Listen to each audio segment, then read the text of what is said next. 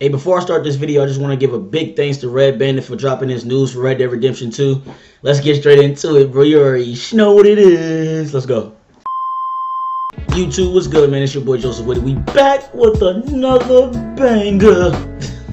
So in this video, my boy Red Bandit is giving info about the game, such as a DEADEYE feature, mini games, gunfights, etc, etc. So let's go ahead and get into it, bro. You already know I'm excited for Red Dead. I'm excited for so many games at this point, bro. It's getting crazy, especially next year. Next year's gonna be crazy as well. But let's get straight into it, bro. Let's go.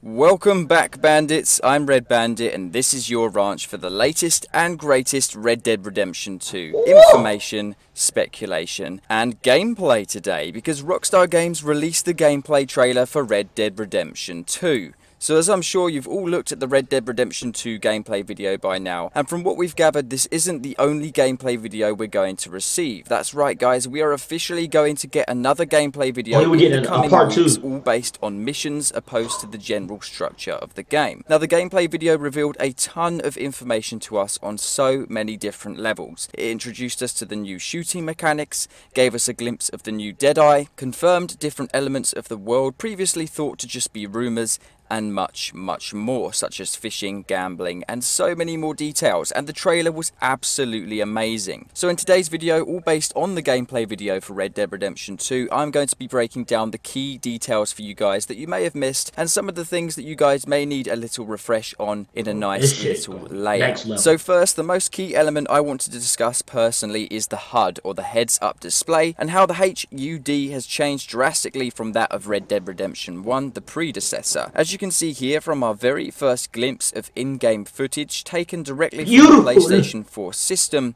is Arthur Morgan on the back of his brand new trusty steed. And the main focus here isn't just how beautiful and stunning the world is surrounding him, which indeed it is, but instead more on the minimap in the bottom left. As you can see, the minimap has been changed a ton since the predecessor, and in Red Dead Redemption 2 gameplay, this time the map is more similar to that of a treasure map. I'm very fond of this change because it seems very similar to that of the maps that were found back in the late 1800s and the early 1900s, and it gives the game a style of more immersion. Of course, having a mini-map that looks like a sat-nav back in those days doesn't seem right. It makes sense. As you can see from the mini-map, the roads are detailed with single lines, very similar to that of the maps from that time and era. We can also see how surrounding the minimap we have the north, east, south and west, but they're much smaller this time round, leading me to believe that the navigation in this game is going to be a lot more player focused and less help. This next scene right here that shortly follows this is the very same part, and it is a great example of how Rockstar Games are fusing the gameplay with cinematics really well. We stated in our previous video they aim to make jumps to cutscenes almost seamless in effort and feel more real than ever. Bro, this is crazy, this scene here is Arthur being tossed through the window, and it shows just how detailed the world is, especially when the window smashes. But as we can see here, there are no loading screens, no lag, and no effort almost from the system itself to make the game seamlessly flow back into the gameplay. So how do we know this? Because we can see that the minimap isn't available when Arthur Morgan is being thrown through the window, and just as he stands up and it seamlessly flows back into gameplay, we can see that minimap coming back into action, and we can get back into the fight, which is awesome, and I love how they've done that as well. You'll also notice how the HUD is very minimalistic in this particular scene here. There's no time, money, reticle, or anything of the sort to indicate the player what is going on. And again, this is very important and a very important feature in the game that Rockstar are going to implement to make the world feel a ton more alive, more in depth, and give out a more of a realistic approach. And they stated that the less is better in this world, and I believe that is true. This scene right afterwards shows us the most essential aspects of DEADEYE we've ever seen before. Not only do we see some of the death animations in the game and how the guns will look and sound when firing them, but we also notice something very important about the DEADEYE itself.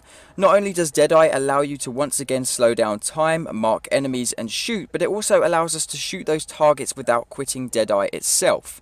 In Red Dead Redemption, marking an enemy and hitting fire would instantly cancel the DEADEYE and immediately kill all the targets that we had our markers placed on. This time, however, as you can clearly see, Arthur has no trouble in marking enemies individually and shooting them while still remaining within DEADEYE, and that's how Rockstar Games were improving the DEADEYE and making it more fluid.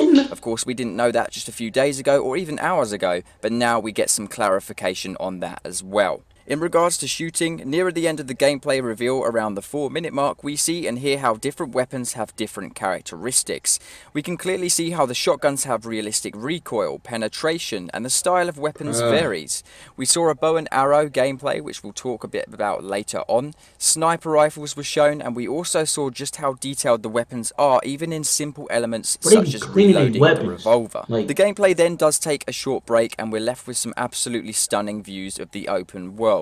And Rockstar Games have now confirmed there will be indeed deserts, swamps, mountains, and many more areas to explore. So if you want to see more about the world, stay tuned, and if you haven't already, make sure you're subscribed so you can see that later on in the week when I make a video on that as well. The next key element we need to discuss is the confirmation of how us playing as Arthur Morgan will build a bond with the camp, and how the camp itself moves. In quote from the gameplay itself, it stated that the camp often is forced to flee across one of the large 3 main states in the game. The camp members will eat, sleep, and even play games at the camp. Now, mini games in Red Dead Redemption 2 is something that's been speculated for a while here on the channel, and of course we now have huge confirmation there showing us that some of the key activities that we can participate in with the camp. Some of these include gambling like poker and liar's dice, all the way down to fishing that has now indeed been confirmed to be in the game from this bit right here at the end of the trailer.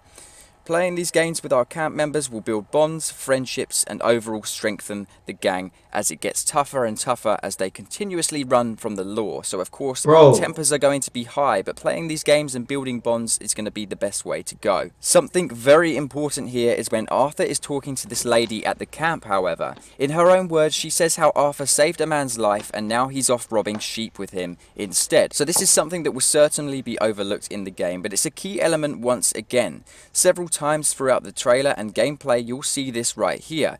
This is the NPC interaction menu. As you can see, we can be polite, be rude, antagonize, and among various other choices choose the path that we form with different NPCs. These decisions are up to the player, but as we've just heard, if we do want to help people, the benefits can be a lot better than killing people and not helping them overall. And in this instance, Arthur Morgan found someone to help him rustle sheep and do illegal activities. Not only this, but in the scene with the map on the table of Saint-Denis, I believe, which is the giant city, we also were told that we can reveal different secrets from building bonds with players and characters that we found in the world. For instance, if we're nice to someone, we build a great friendship, they might go, hey, by the way, I know where some money's stored. So there'll be a lot more benefits for us for being friendly than being negative and hostile. Another awesome way the NPC interactions have changed, we see it right here. Arthur discovers someone slipping off of a cliff, and we can let them die or let them live. We're gonna save them. But we also see another element of this at the end of the trailer, where we see a lady shouting, "You killed my cousin."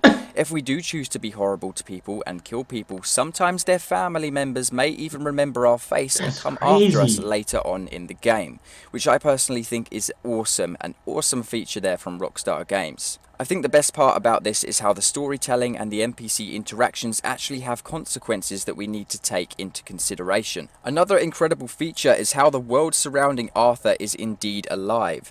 This scene with Arthur at around the 3 minutes in mark, we see Arthur heading his way through with his horse in a gloomy forest-like area. The birds in the surrounding trees and on the floor all quickly fly away. This is of course something that we've heard many times, but we actually get to see it in greater detail right here. And this is all, of course, based on the immersion of the player, something that Rockstar Games has been trying to implement for a very long time. We also see a great example of this at the end of the game, where Rockstar Games tell us that the animals and predators have their own personalities. We see a bear being attacked by wolves, and the bear is physically trying to find an escape route. We see an alligator being hostile to Arthur Morgan, and plenty more things like that to come in Red Dead Redemption 2 gameplay come October the 26th. Horse bonding was also a feature Rockstar definitely didn't want to leave out, and we saw so much detail in the horse bonding that it's impossible to cover all of this in one video, and it's also plain wrong to just ignore it in this video. We'll have plenty of videos explaining this in further detail, but as you can clearly see, we can brush our horses, feed them, and over time the behaviour of the horse can improve or worsen depending on how we've treated them and use them. This scene right here is crucial and important and amazing at the same time. We can clearly see how sometimes the player even needs to fight the horse to stay balanced, just as they are taking off ready to ride. We can buy horses as well, as seen in this scene in the barn. Arthur is heard saying that he's been looking for a decent workhorse for a friend for a long time, and he believes this specific horse he's found right here is the right fit. Another key subtle hint that horses all have their own characteristics and benefits of use throughout the world. Yeah. The best part about the horse gameplay for me comes from when Arthur Morgan is having this epic gunfight with the lawman just over the hill. As you can clearly see, the horse is getting stressed out from all of the gunfire and fighting that's going on. The horse decides to spin around in a circle, and the game clearly tells us that if we build our bond with our horses, this will become a lot easier to control. However, you may want to actually do some of these moves yourself, because as you can clearly see, Arthur Morgan manages to dodge a fair few amount of bullets and dodge a lot of the gunfight that is taking place. So that just about wraps up the key elements that the gameplay has given us today. I'm going to be going over tons more details and of course anticipating the release of the second gameplay video that has been unconfirmed so far, but it shouldn't be too far away. So guys, I hope you guys did enjoy today's video. If you did and you think someone should know some of these details, give it a share, a like and subscribe. And I'll see you guys in the next Red Dead Redemption 2 gameplay video very, very soon. Oh yeah. Adios. Listen, yo, shout out to Red Bandit again for dropping this video, bro. Everybody go subscribe to him right now, please, man. Say your boy Joseph Witty. Say Joseph Witty reacted to your video under his comments, bro. Definitely do that for your boy, you know what I'm saying? All of these details that we getting about Spider-Man, PS4, Red Dead Redemption, etc., etc. It's crazy, bro. Like, it's good for the communities. It's good for the gaming community in general. It's good for all of the gamers in the world, you know what I'm saying? And that's the reason why I'm reacting to this stuff, because I'm reacting to it because I'm basically just watching the video live with y'all, you know what I'm saying? With my subs. That's why I'm reacting to this, because I want y'all to know the news as well, you know what I'm saying? And I want y'all to buy Red Dead Redemption 2 so we could be online together, you know what I'm saying? It's gonna be lit. But hey man, if you enjoyed this video and definitely want more content, please like this video. Subscribe to the channel if you new, and hit that notification button after you subscribe to the channel, you know what I'm saying, man? Get notified when I upload and stream, you know? It's your boy Joseph Witty. I'm out of here. Each weapon has unique characteristics, with realistic reload and recoil that always keeps the player grounded and connected to the action in a gunfight. Oh my God. In a similar way, the bond with your horse is crucial and changes based on your treatment of the animal. Oh my fucking God.